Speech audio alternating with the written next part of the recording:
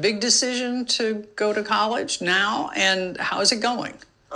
Feels like just the next natural step. Most kids go to college after high school, so I said, why not me? Most kids aren't 12. I just got this ID, so oh my God, it finally works. I've worked for this for so long.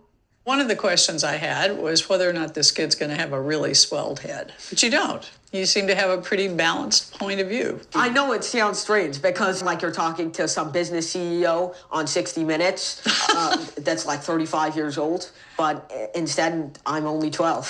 Feels like the voice isn't matching up with the person right in front of you. Do you sometimes wonder at the fact that you're only 12? Not really. I've seen my birth certificate. We interviewed a 12-year-old math whiz. He did his first college lecture at age 7. He's on track to be a college professor by the time he's 16. Sound like a prodigy to you? Yes, that is totally a prodigy.